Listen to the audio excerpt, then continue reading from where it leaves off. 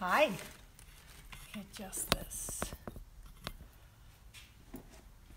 Happy Saturday for those of you who are joining us on the weekends. And if you're watching this afterwards, hi Denise. And if you're watching this afterwards, then good for you. Stick with your art, keep being creative. Hi Terry. And let's see where our creativity takes us this weekend. Hello, Sophie. Yes, I decided that I would do video today, but maybe I'll take off tomorrow. My husband and I we're at home alone, so we're going to figure out some kind of an Easter thing at home tomorrow. So maybe that'll be a brunch or something. So I don't want to commit to tomorrow. So let's say today we'll watch, maybe Monday. But let's get on with this, shall we? Because I have a lot of things I want to fix in this painting. And when I say fix, I did a little fussing before you guys tuned in today. So you'll see a few changes. Some of them are not exactly concrete. I haven't glued them in or anything. I just kind of wet them and stuck them in. Oh, that's nice. So Sophie's family is doing a Zoom family meeting. That's amazing. We've been having these cocktail parties with our friends every weekend and one night of the weekend, and it's super fun. It's really fun. I have to say, like I mentioned yesterday, I'm not hating this pace of this slowing down for a time. Anyway, let's talk about this painting because you'll see a few changes that have happened. And I was going to pull out what I don't like, and then I was going to change, and then I was going to do a few things, and I thought, no, I'll just wait until you guys are watching so that you can see how I go back in and I fix things, if you will. Okay, so one of the comments was that he looks like he has just one big leg, right? So at the front. And so I told you my image was really distorted because this moose was walking through really tall grass, right? You remember the plants and things that were more obvious there earlier? So when I came in today and I looked at it, I went, oh, okay, now I see it. But I can also see that there's an obvious spot, and I'll just get some black paint and put it in there. But there's an obvious spot where I can sort of fake in a second front leg because it doesn't take much to fool the eye, right? So that's all we need to do is we just need to fool the eye a little bit at times. Looking for some black paint. Here we go. So all we need to do is fool the eye. So that's what I'm going to do here. A little bit of black paint. And we can easily put that leg in. So right in here, I'm going to give the illusion that there is another leg back here, tucked in behind his body. So, and if it's a bit too strong, like I was telling you before, I'll paint it in. Whoops, I forgot to put my microphone on. I'll paint it in, and after I paint it in, I'll probably soften it a little bit with a baby wipe, but I'll let it dry a little bit first. So when you allow it to dry, and then I'm just going to maybe, there we go.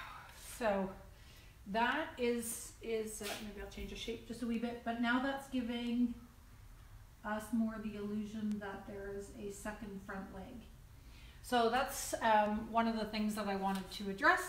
Second thing I was going to address with this painting is, so one of the things you'll notice is just a bit of color blocking. So I did a bit of color blocking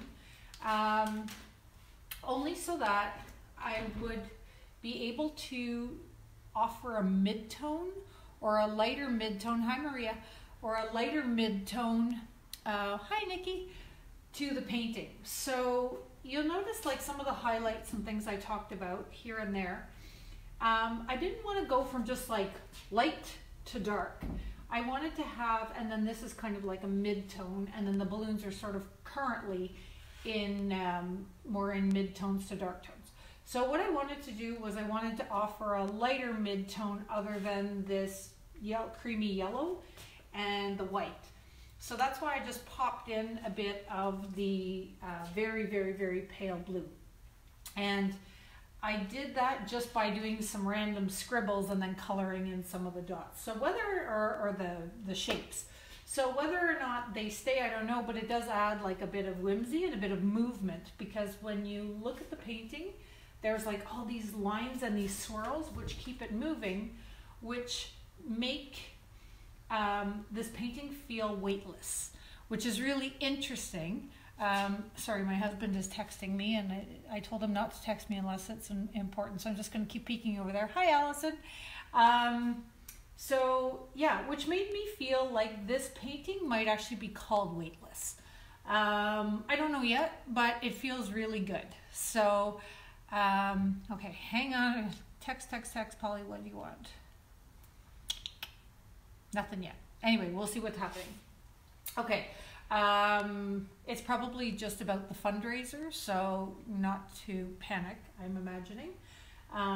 It's just he's out doing deliveries today, so I told him I'd keep watching for his texts.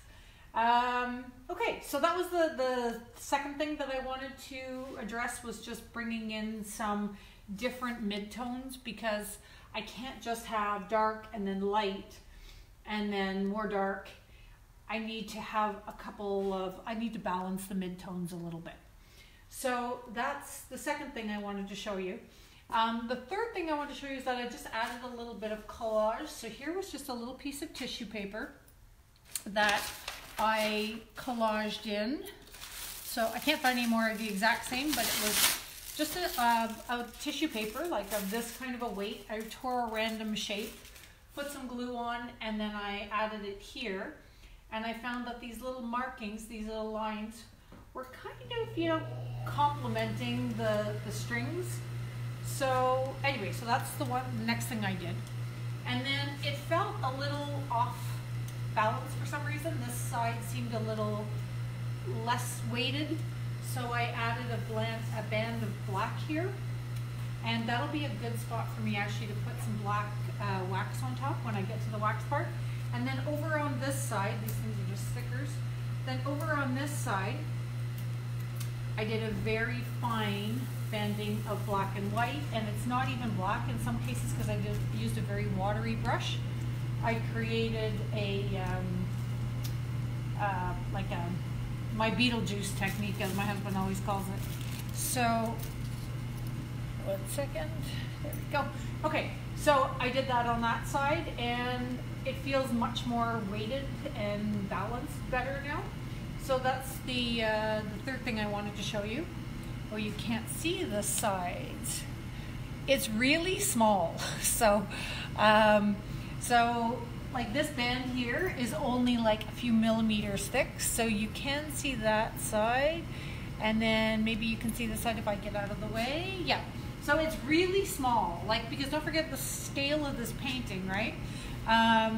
These little details on the side are just helping bring, when you look close at it, it's taking your eye outward, because otherwise this is so strong in terms of contrast. Hi, Janice. It's so strong in terms of contrast, right? We've got our light and our dark right here, that I want your eye to be able to travel throughout. So that's why I have these tiny little things on the outside, and that's just for the balance of the value scale, okay?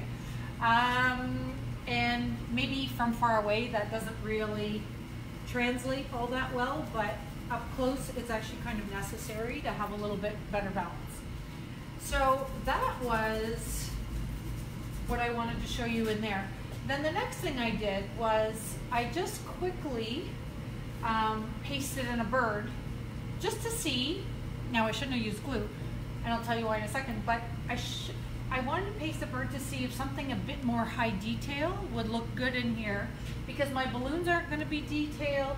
Our moose is, you know, like his face has a bit more detail now that he's been painted out, but he's anything but high resolution because it was a really blurry picture, again taken from the sunroof of my truck.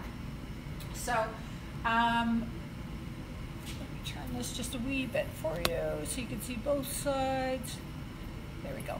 So the bird, after I put it on, I was like, yep, that looks good. So I was really close to it, and so I glued them on.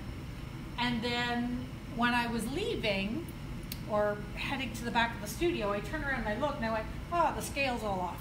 So I just want to show you what that would look like when you change your mind on something in a mixed media painting. So we have two options. I could spray this with water.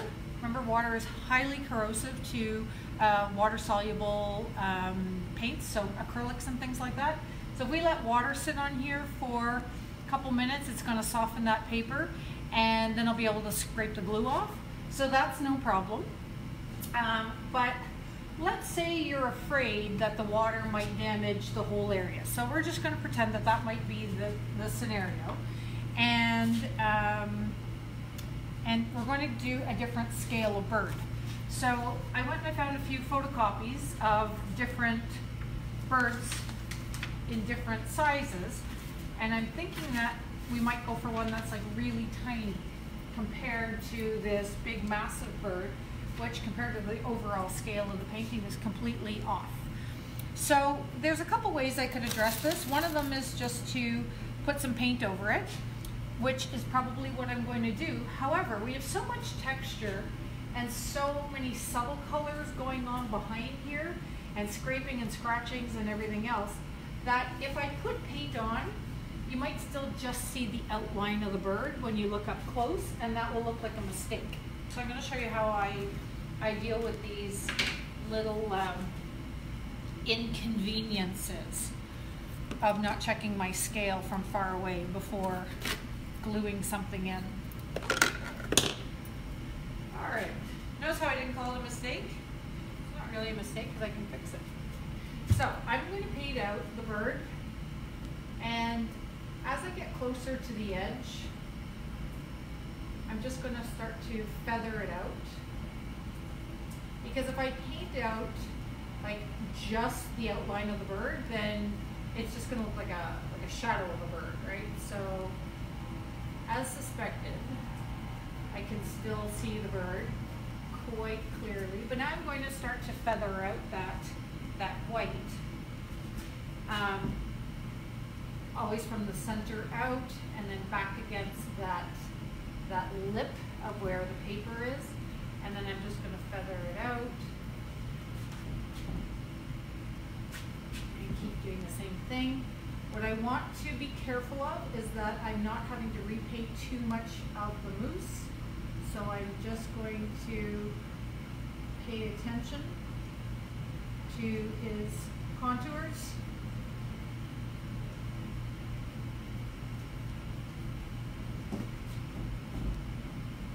So this is actually one of my favorite little techniques because it actually, like I remember, as I've been mentioning before, I don't really ever consider anything a mistake because I feel that every layer adds something.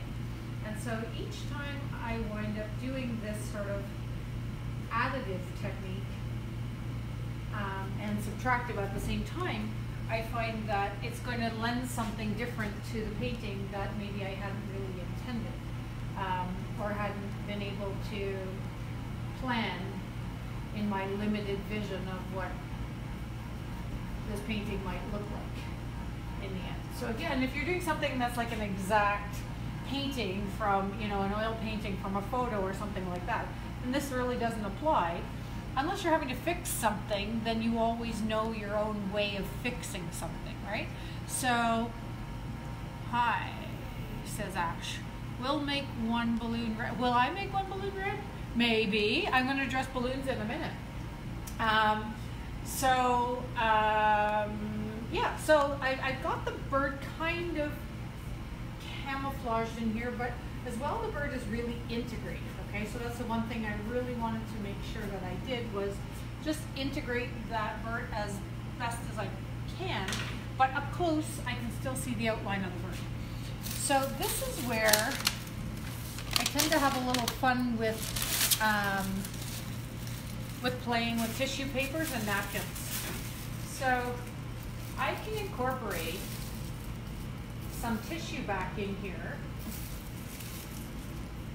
And this one has like a silver polka dot, and from the reverse, it's like a really subtle gold. So I think I'm going to use that one.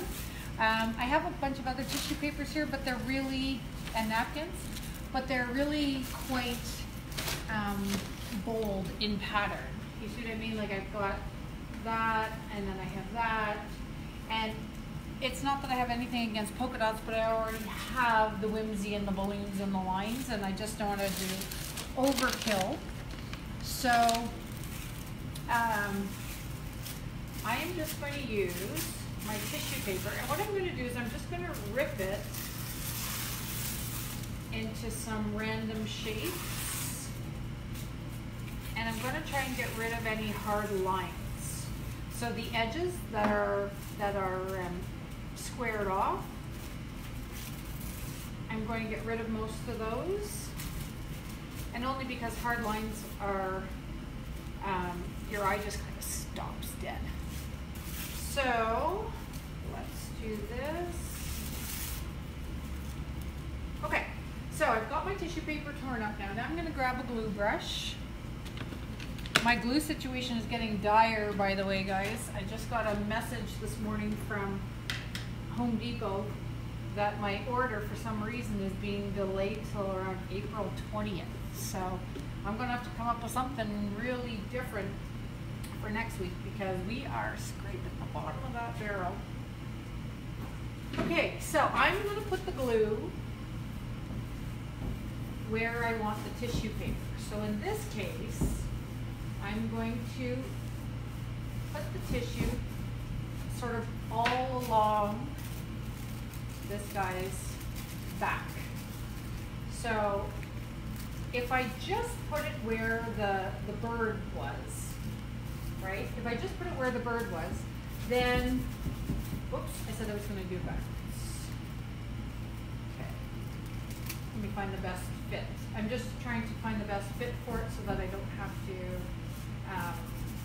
cut or tear all of it. So this part, I'm just going to tear off because it's going off on a weird angle, and I want to try and follow the contours of the body. So again, I'll just put a bit of glue there. This is practically water at this point, but hopefully if you're doing something like this, you all have more glue than me. So I'm not adding more glue to my brush when I go on top of the tissue. I get that question a lot. I'm actually I've got very little glue on here because I'm short on glue, right? And instead, I'm just spreading out my glue quite thin, and then using my brush to push the tissue into the glue that's on the background. So I think I got one more little spot up here that you probably can't see, but it's obvious to me.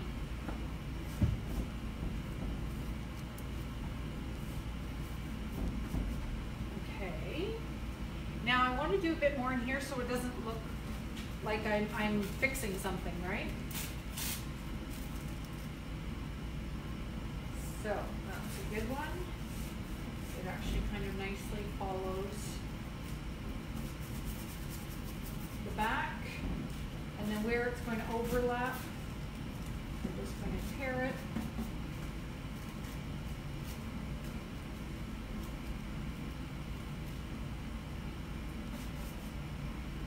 So as I was saying, every artist will probably have their ways of camouflaging a mistake or fixing something.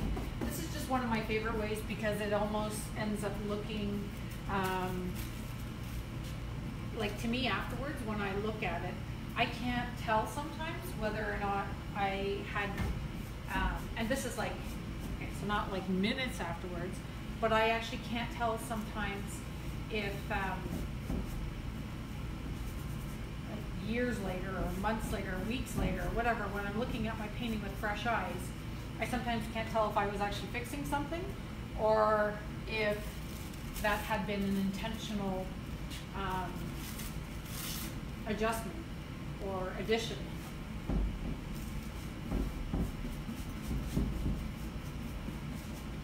So a little bit of the bird is still showing because I had black around it, but you'll see when I put the other bird there, I don't think it's actually going to make that much of a difference.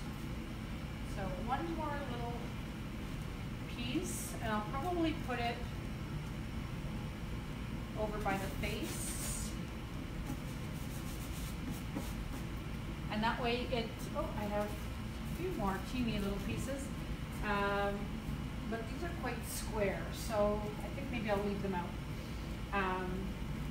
Or, see, there's always an or, right? Because now I'm thinking maybe I could just collage it in up here for a bit of continuity. Oh, that looks spectacular, and I have one more, so I'm going to put it over here.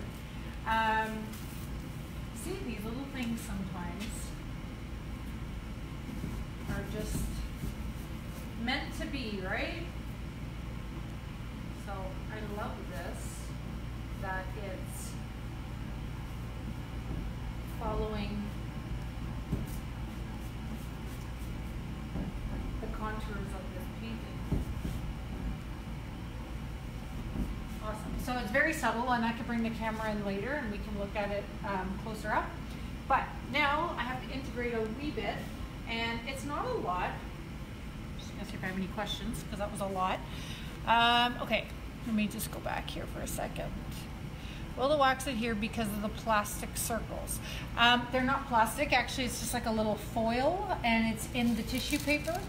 And on top of it I've used the reverse, but yes, you don't have to deglaze that, so that's good. And then Sophie said, you are putting wax over the paper. Will it be okay with the wax afterwards? Sorry, you're putting glue.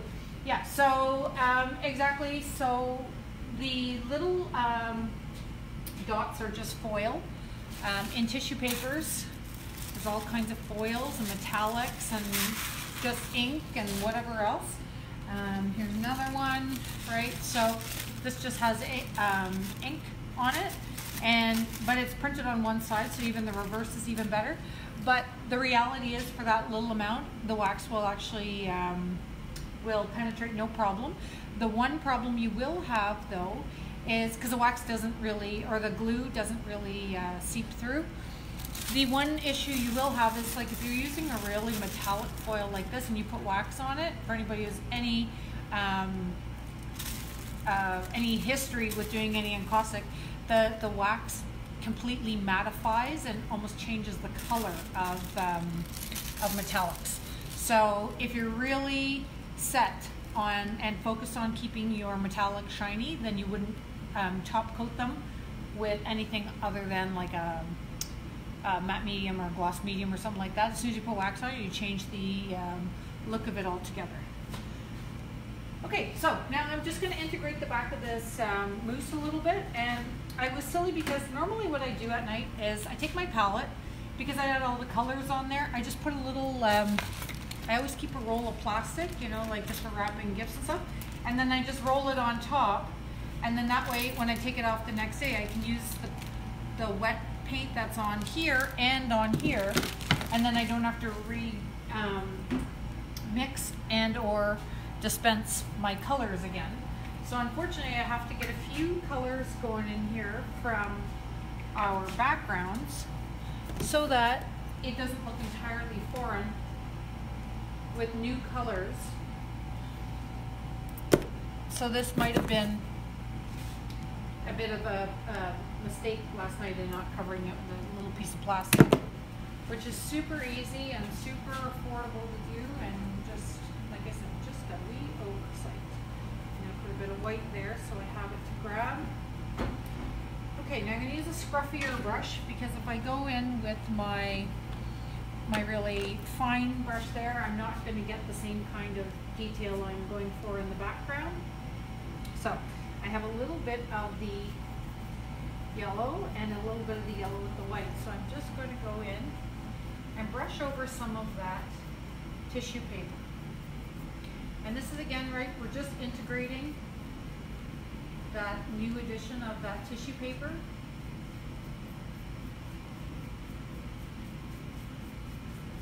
So when I was telling you what I was doing, I wasn't saying that this is like the easiest route. To me, it's like, it's an additional route, or it's an additional layer of work. But in the end, I believe it's going to be worth it, because I actually think it's a layer that I hadn't thought of before that will actually add to the overall look. So adding in a bit of color in the background.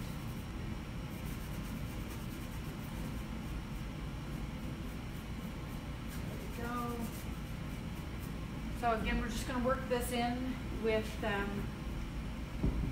using the same colors I've been working with earlier. With my tissues lifting, so I need some more glue under there. Like I said, my glue is at a premium here, so I'm being very, very stingy with it. Oh, that's interesting. My brush, I hadn't cleaned it, and now I'm just getting a little bit of a black wash, which is kind of necessary anyway. So that was fortuitous. Okay, so that's good. Now let's get in here with some more white and a bit of yellow. Clean up some of these obvious fix areas. The other thing that the wax is going to do is where I put those dots, which I'm not sure how much you can see from far away, but where I've added those dots, you can kind of see a little bit of a transition just in the height of the papers and the background. It's not to be sort of worried about it all, because it's, when I put the wax on, it'll just be another layer of texture. It'll really smooth it out nicely and look super intentional, which is kind of what I was going for. Alright, so I've got that layer in there, a bit more white up here. So this is kind of like behind the mousse, right? We had a bit of color happening behind the mousse. I'm just going to go in and add a bit of the dark, because I did have a little bit of that going on. So I'll reintegrate that.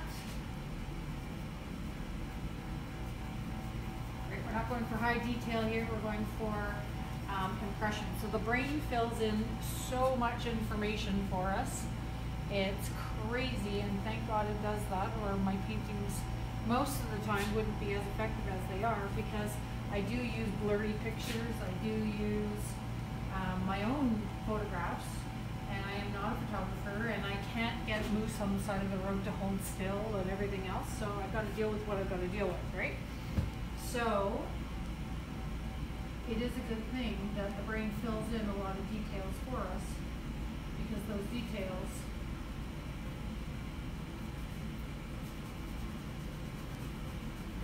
are sort of important to the look, the overall look of things, but not always possible if you don't have them in the first place. So this isn't a high resolution photo.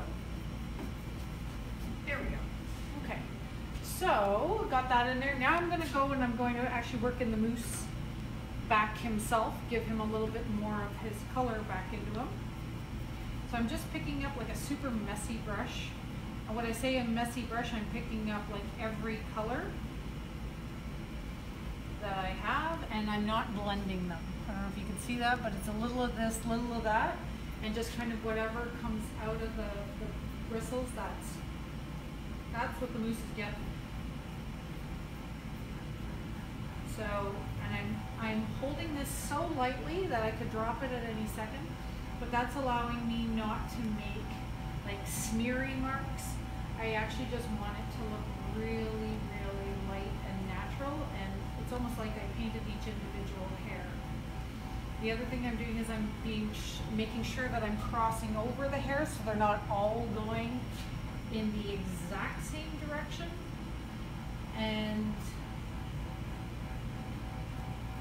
that's just also providing a bit more natural look. Again, probably not realistic at all. It's all good. Flipping over my brush because I have different colors back there. Oh, and a little fun little pop of blue just came out, which is looking pretty darn sweet if you ask me.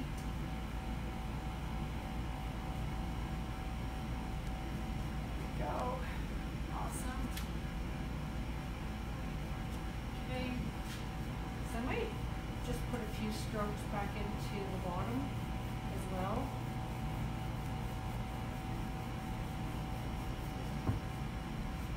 Oops. So when I just picked up a bit too much pressure when I did that, and because I had too much pressure, it looks a little smeary like I was talking about. So I'm just going to go in with a bit more paint and a lighter touch, and I'm going to attempt to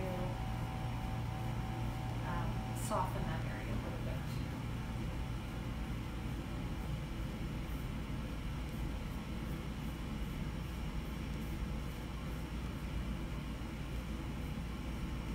And this tail's a little poofy, but that's okay. We're not going for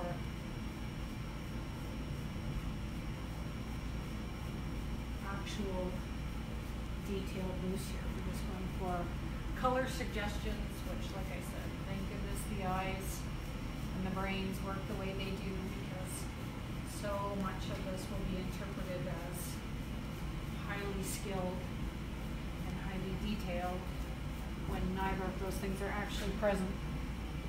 Okay, fabulous.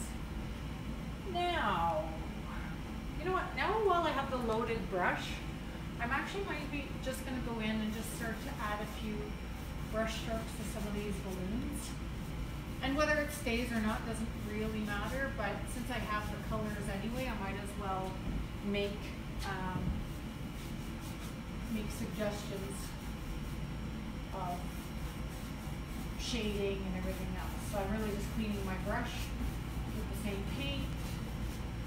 Waste not, want not, and there's a nice relationship between those two. I'm going to address the balloons in a minute, but for now that was pretty much, and I'm just going to get in the back, I think with a bit more yellow in here. Just looks like a good spot for a bit more yellow. And I'm applying it with a really dirty black brush, so it's actually helping create a nice shadow back here.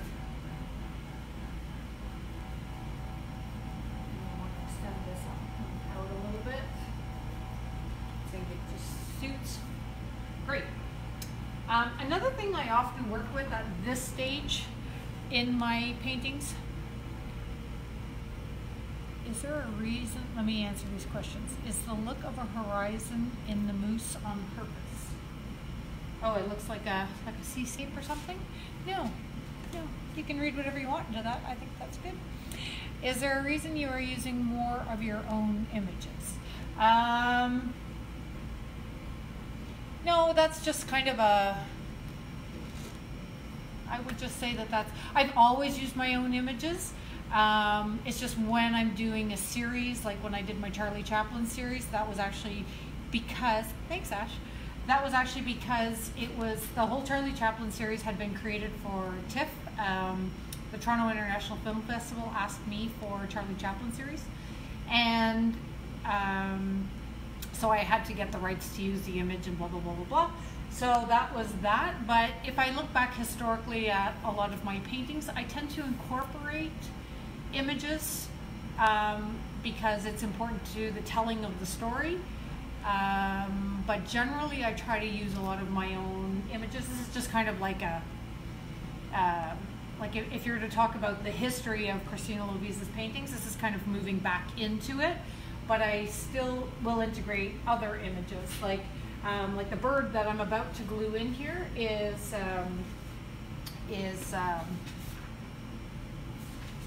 completely just line drawings from bird book. This is, I think both of these are from a bird book that I have. I also have like a few anatomy books. I have like medical books and things like that. And so sometimes just using the images helps tell the story better. So like I said, I'm not 100% sure that this painting has a story yet in my mind. Like Ash, you guys might be formulating your own stories about what it is, but my paintings, to answer your question, Linda, my paintings are always and have always been my visual expression of me. So like writers write books, and then when you read their autobiography, you know everything about them. My autobiography are my paintings, and they are told in a visual sequence, I suppose. And so I'm often not really aware of what I'm creating at the time that I'm creating, but always when I paint a painting and I look back on it, I'm able to say, oh, that was that chapter. So when I'm showing my paintings, like, and I'm talking about not my commercial work, I'm talking about, or paintings that's been created for a show or a series or something like that. When I'm talking about the art that I make because it's my visual telling of who I am, it is my autobiography. And sometimes I actually don't want to tell people the story behind it because maybe I feel it's too revealing or it's too personal or it's too something. Or maybe I don't like the truth that it is revealing. I'm not really sure, but it's my paintings are always the autobiography of me. And I only discovered that probably 10 years into being an artist. And I look back at the paintings, and when I had this realization, I started going through all the pictures of my old paintings. And then I was so sad that I didn't understand what they meant at the time. And then I sold them or got rid of them or gave them away or whatever the case may be, because somebody liked the color, somebody liked the image, it went well in their living room. But I didn't realize till later that that painting was actually like super important to the history of Christina Lovisa, if you will, my autobiography. So I know that was a long-winded answer to a simple question, but I've always used my own images when I'm painting art for myself, but I integrate it with other images in order to better illustrate the chapter of. Thanks for the heart, whoever sent that. That was very encouraging because I felt like I'd just been babbling for 10 minutes. Let me get back to this painting. Okay, so this has had a nice little chance to dry now. And now we have a better scale bird, right? So this massive bird that sat in here before was just like so big. And I don't know if I want a chickadee or if I want this little, I can't really tell it. Yeah, maybe I want this other little birdie. I don't even know what he is because I've removed the color from him. And he's not labeled. So that's not helping me. He looks like a blue jay, but not, you know what I mean? I don't know. I don't know my birds in black and white without their color. Not that I know my birds really with their color, but some of the obvious ones are quite obvious, right?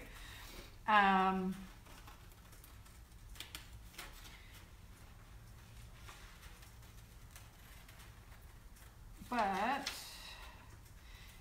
now when I'm adding a little thing like this, so I can't remember who asked earlier on, but somebody asked earlier on why I was leaving so much space around the moose when I cut him out.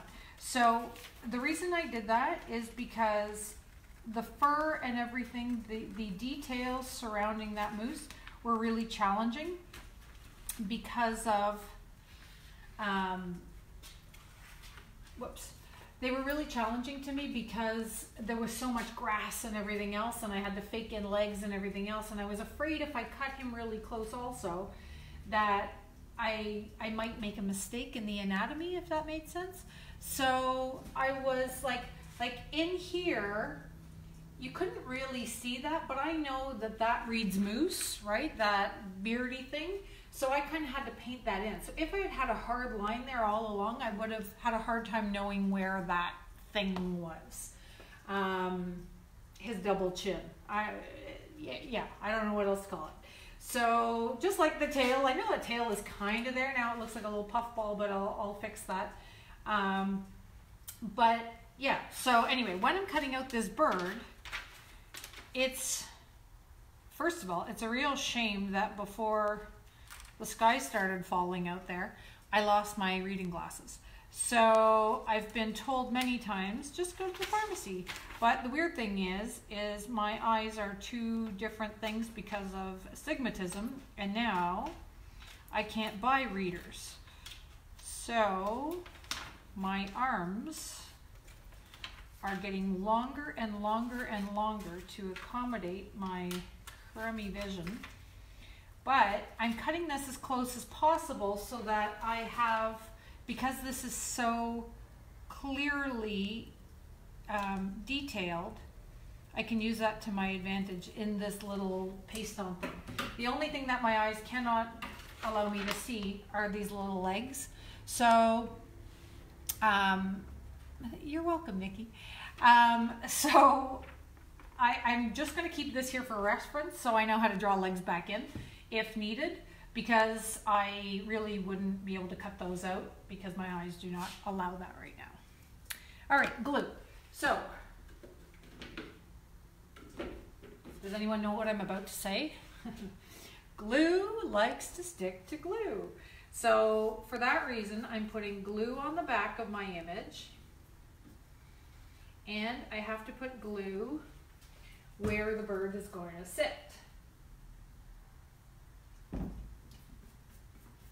So I'm only doing a very, very, very thin layer of glue, A, because I'm conserving glue, but B, because we don't want all this glue to seep out of from behind here, because I'm going to end up putting wax on here eventually, and it won't stick to my Mod Podge.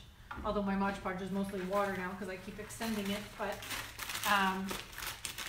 for the sake of demonstrating properly, we'll assume that there's a lot of Mod Podge there.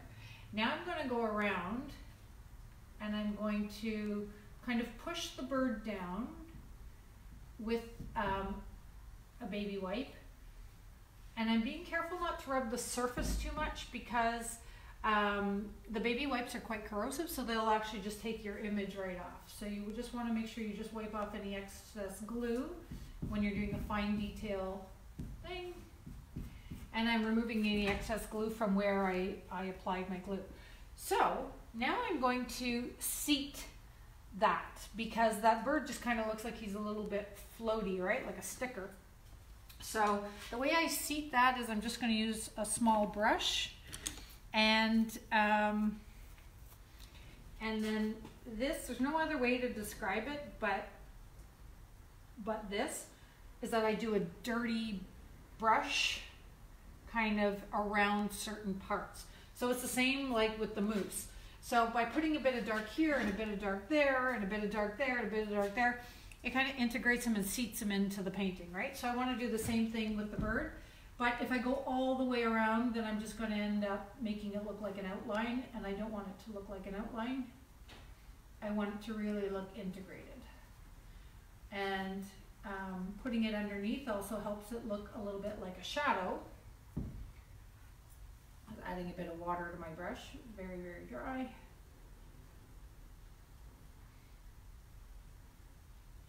There we go. And then I'll just put a little dark on the back. And then I might go in with a little bit of color. Okay, so that's that. Now I'm going to use a baby wipe, and I'm just going to remove some of it and kind of blend. So that, like I said, it's a bit more of like a shadow and less of an outline, which is why it's only going in certain spots, not throughout the whole, around the whole thing. Looks like he could use maybe a little bit more behind his head and make it a little waterier so it's not as intense. I'm just going to go in and remove. Remember, because I'm just trying to stain this a little bit. I don't want it to look completely painted out. There we go. Now in for a bit of an original touch. So it looks slightly painted. I'm just going to use a finer brush if I can find one that isn't hard as rock, that needs to be thrown out. Okay, so this brush not bad. So I'm going to pick up a bit of the white paint with a teeny bit of yellow in it, and maybe even just a teeny bit of blue in it. So again, I'm not mixing it. I don't know if you can see that brush, but it just has like, I don't know, like I have a little pink or a little yellow, a little blue, a little white, but nothing is really mixed together. So I am going to, some of the highlights, I need a little more glue under the tail. The tail is lifting in one spot. So again, because I'm being so stingy with my glue. So I'll lift that. I'll get back to my my little soapbox speech there for one quick sec. So when I was saying that it's the way I paint is for my own, it's like my own autobiography. It's the telling of me and my story.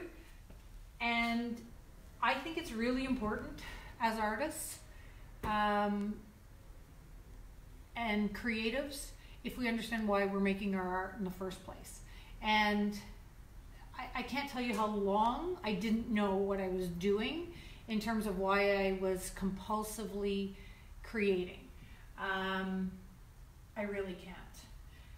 So anyway, I believe that that's really important to discover about yourself. Still not enough glue. Can you believe this? All right, I think I've watered my glue down to the point where it's just like hardly glue anymore. I'm applying water now.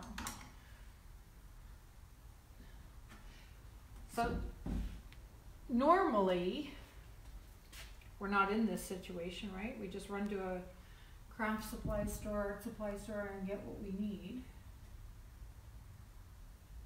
So this is a little weird adapting, but maybe adaptation and change will be better for us in the long run. So actually, one of our so if I use Charlie Chaplin in a piece, I could be in trouble. Well, it depends. There's so much to go on that. If there's any type of a reproduction made of that painting, so if you used him in a painting and it's one original, then no one will do anything. If you sell it, that's fine. If you sell it to someone who is going to turn it into, let's say, t-shirts or cocktail napkins or something like that, meaning now that image, not of Charlie Chaplin, but the image integrated into your painting gets reproduced. If you print it on a t-shirt, now you're in reproduction, now you're in license infringement.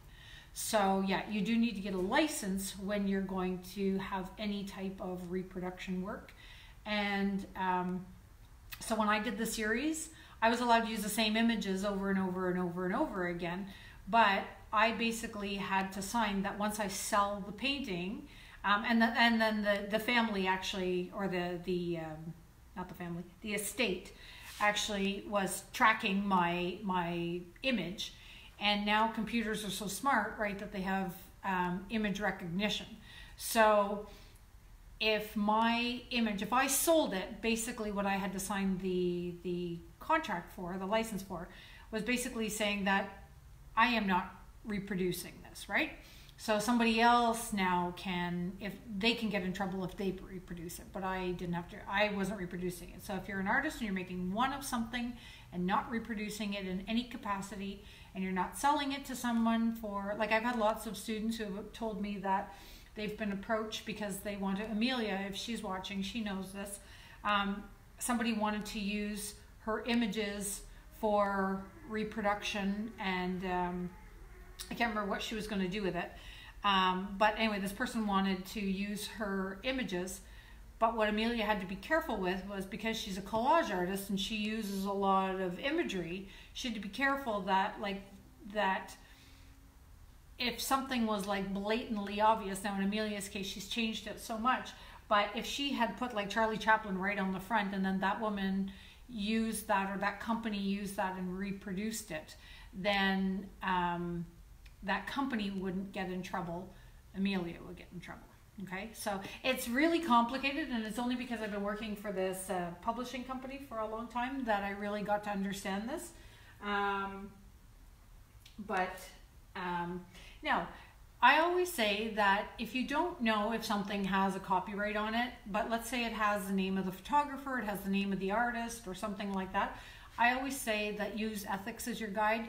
So generally, if I'm going to find an image online, I really like it and I can see who the photographer is or something like that, I will say to them, you know, can I use your image for one painting? And I get their permission. I've been told no, but more often than not, I'm told yes, no problem. I'd love to see what you do with it. So most people are great with knowing that, you know, that you're being honest and you want to share. So if you use ethics as your guide, then generally you're going to be just fine. But because of image recognition now in your computers, you can actually, like, you can even do that, right? You can just say, even on Pinterest, I saw it the other day and I thought, wow, that's a really interesting feature. So on one of my own paintings that I had uploaded, this, like, I don't know, this sidebar tab came up or something like that, and I don't even know how I clicked on it. I was like, it does this now? It said search for other images like this, and it actually did this image recognition, and it chose my image, and then I went and found more things within Pinterest's vast environment, and it collected images that looked similar. So I thought that was kind of scary in a way, but in a way it's really it's, you know, it's reality for us now. So if you are being honest about where you're getting your images from, and if you are there, a little bit of blue on his head just looks beautiful. So if anybody identifies this bird later and says to me they don't come in blue, then that'll be, well, neither do moose, right? So yeah, so anyway, so that's that. But what I was getting at was that I think it's really important that we all recognize why we make our own art, and that if you can't answer that right away, because it's a loaded question, right? Like it's huge. So why do you make your art? You know, most people just say, I mean, I've heard this one a million times. I started making art because I didn't have the money to afford to put art on my own walls. And this is a family show, so I'm not gonna say the BS word, but I'm sure maybe that's why you think you started, and maybe you do have your own artwork hanging on the walls, but I don't believe that that's why your heart called you to create art in the first place, okay? I believe that art is an expression, and we just have to learn what we're saying is authentically representing who we are. So that's my little aside when I was talking about my autobiography art. So now, just because I don't feel like painting in legs, I'm going to use this little sketch of the legs, and I'm actually just going to carve it in because I've got black and then I've got all this paper, right? So I'm just going to carve it in so that there's, again, the eye can fill in, like, oh, that's where the legs are, but I don't necessarily feel like getting into high detailed legs, right? Like if I only spend a couple hours working on things, I'm not going to spend 2 hours working on legs. So yeah, so now I just kind of scratch them in, and now they kind of look like legs. And thank goodness the eye does that, because it looks great. Now, I don't want them to be like so white. So again, using my big vat of goo, which is kind of taking on a weird color, but that's okay. I'm just going to put a little bit of brown into the scratches. I'm not going to cover the whole thing because the rest of the bird, I like the pop of the white. And I'm just going to blot.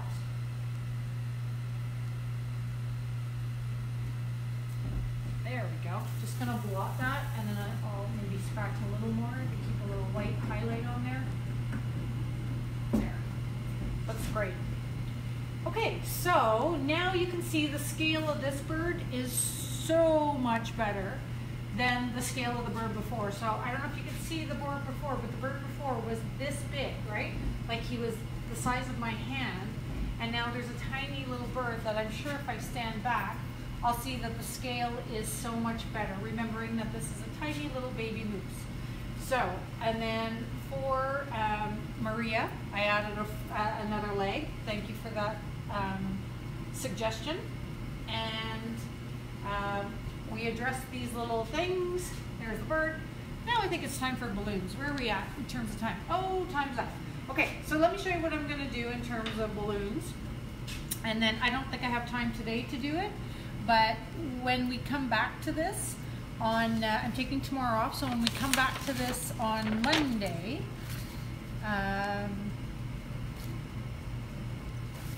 be able to give you a little insight as to what I'm going to do. Okay, so I'm going to use a piece of paper just to illustrate what it is I want to do.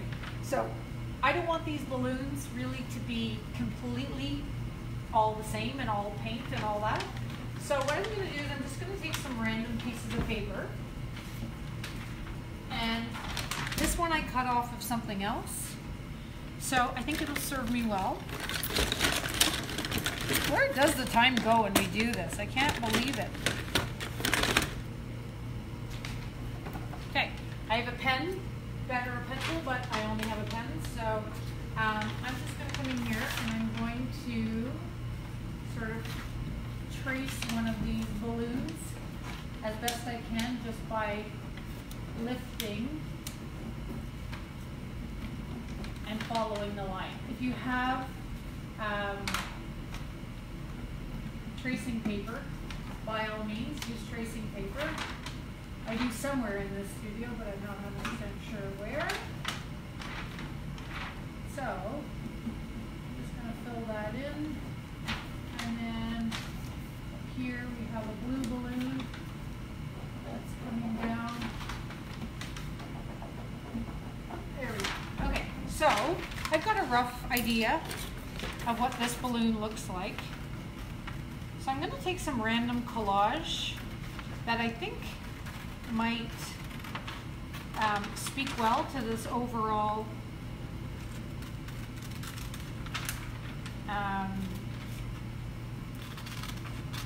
painting.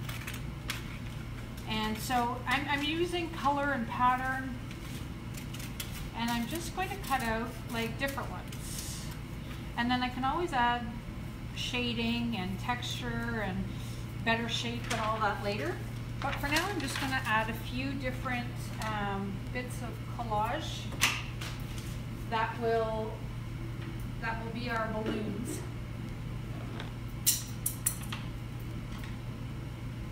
in the long run.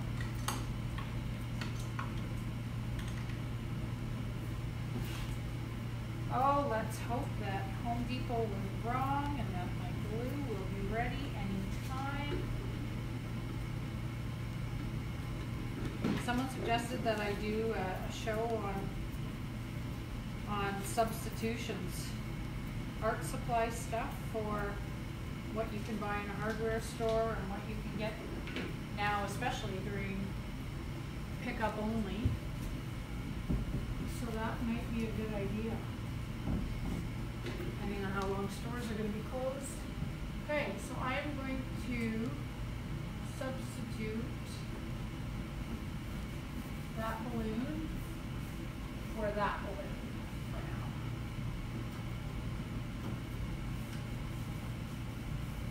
Okay, so that's basically what I might do. I might go in with some of the I might go in with some of the other collage and just put random patterns in there. So, what kind of glue from Home Depot? Okay, so I actually ordered 2 things to make my own because I could get, you know, another little thing of Mod Podge and all that, but I don't know how long we're going to be in this situation. So I ordered a big bucket of wallpaper paste and then a big bucket of white glue. So I'm actually going to make myself my own Mod Podge, or sorry, I guess it's like a Mod Podge. I'm making my own glue, which will be cellulose based, and then I'm going to add a bit of white glue to it so that the paint or the paper isn't strippable afterwards. Because I use a lot of glue because I'm painting so large and I'm adding these big things all the time and I add so many layers, I go through glue really, really quickly, and so that's the first reason that I need to buy in massive quantity. And then the second reason is because I needed it to be, at the end of the day, I needed it to be not shiny and not plasticky so that the wax can stick to it. Alright kids, so I guess that's it for today. I hope you enjoyed watching, some of the details come to life on this. This little bird is just making me add a little bit of yellow to him. There we go. I want to say yes, sir. It was like I was trying to put the brush down. And it was this little squeak asking for a little yellow. There you go, a little yellow. Alright, I'm going to bring the camera in close so that you guys can see it. And thank you to everyone for continuing to watch. And let's turn that camera around. And now let's do some of the detail stuff, okay? So if any of you are still with me, here we go. So, yeah, so let's go into the scratches. So this is the marks. These are those random scribbles that I told you I just filled in some of the things with a bit of lighter color. So same down here with the legs. All right, and then there's that, Maria, there's that back leg. Thank you for that tip.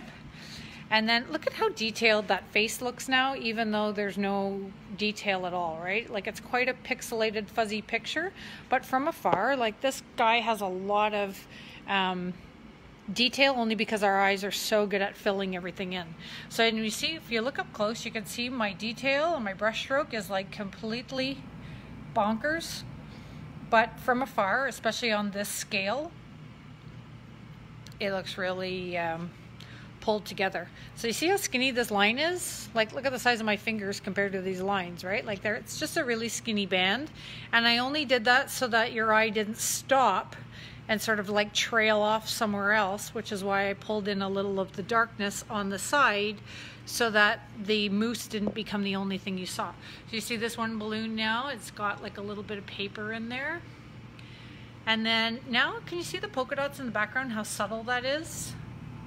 Right, you can still see, like up close, there's still a little bit of an outline of the bird, which is right here. But the wax is going to even that out, so we're not even going to see that. But the polka dots now kind of add a really fun little whimsy to the background. And it's so subtle, and it's not something that I had initially put in there. So that's why I opted to go with these, that paper turned around backwards, was just because it became an additional layer, and it became a great layer rather than a layer that I could have predicted.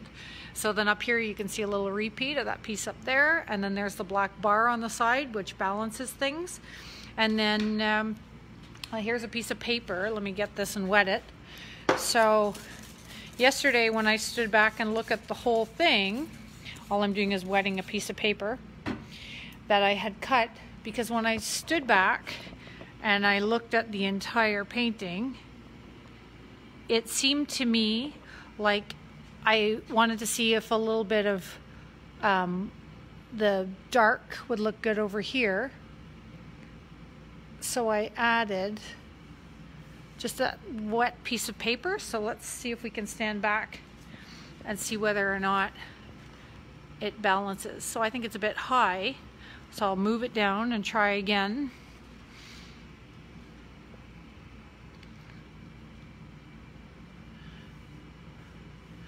And you know, it might just be too big, it might not be necessary at all, but That's just something that I do. I just play with little bits of paper and stick things on and walk away and see how they look. I think I'm actually going to wait on that piece until I see what the balloons look like. Because now that I see that one gray balloon or gray like charcoal balloon that I just added, I feel like I might have enough going on over there. But anyway, I only stuck it on with water so it easily comes off. But yeah. Do you scratch on the mousse? Only when dry or not at all? Oh yeah, I'll scratch on the mousse for sure. So so you can see like here, right? Like there's some obvious paper tears and things like that. So I can either rip that paper off or choose to glue it back on. But you can see where my blades cut through and things like that. I know I'm gonna end up waxing, so I might just let the wax stick that in. Also, there's like all these cut lines and marks. So if I wanted to add a bit more, I don't know, detail, I guess, like here would be a good spot. Let me just show you here. So if I do some scratches into that paint where it got a little thick on me, you can see I can just create a little bit of detail in there. Oh, I know, how about we get rid of some of that puffiness from his cotton ball tail here. There we go, we can scratch that out. So yeah, like I said before, I really have no attachment to any parts of the painting, but I do know when to walk away. So, do you scratch on the mousse? Oh, okay. So, I know when to walk away. And so this painting is feeling closer and closer and closer to done, except for those balloons now. So, so I would be really hard pressed to do any more on the bottom because I'm actually feeling quite good about the bottom. If the bottom were to speak to me now and say, oh, you need to change the background to red or something like that, I would probably have to ignore that little impulse, because my impulse was really strong initially to change out those 4 big bands that I had from the initial picture. And thanks to Sophie's little comparison photos, you can see the beginning, it had collage on there that just went in too early. That wasn't feeling right to me at all. So this feels so much better to me, and I like where it's going. I just need to work on those balloons a little bit, right? Like, I'm trying not to make this about the balloons. I'm trying to make this about balancing out the mousse so that you don't just keep your eyes on the bottom. So the balloons are really there for you know, for color, for balance, for that sort of thing. But at the end of the day, they do have to look a little better than they do right now. So, because I just roughed them in with some really quick paint. So, yeah, so the other thing I have to do is I have to come in here and I have to put those lines back in, right, of the strings. And other than that, I'm not touching the bottom too much. I don't think I'll, like I said, I think I'll ignore any impulses I have to make any massive changes on that, because I don't think it's necessary. Oh, and speaking of the mousse, so let me show you in here. So those lines got scratched into the dark, so I didn't have to bother to paint them in. And then also the contour of this leg seemed really obvious to me when I stood back, so I scratched it in, and then I thought I would paint it. But now that I see the scratches, I think it's enough again for our eye to just go, okay, this contour and that white matches like this contour, so the two are enough. Like I said, your eye does really incredible things of balance and figuring stuff out for us. We don't need everything spelled out for us. So that's it. Have a lovely weekend, everybody. Happy Easter, happy Passover. I'm not sure that happy and Passover and happy and Easter are actually words that are traditionally words that go together, but however you are celebrating or spending time in this long weekend, enjoy it and make the best of it. Stay creative. Bye, everyone.